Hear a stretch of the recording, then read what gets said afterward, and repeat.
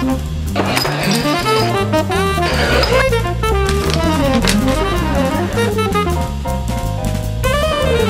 how it works. We have 18 advertising creatives. We split them into 2 teams. One team is allowed to drink as much alcohol as they want. The other team has to remain sober. They each have 3 hours to work on the same brief. Then we take their work and we get it judged by top advertising creative directors. Then for a second opinion, we put their work to the public to see what they think. And just for the sake of irony,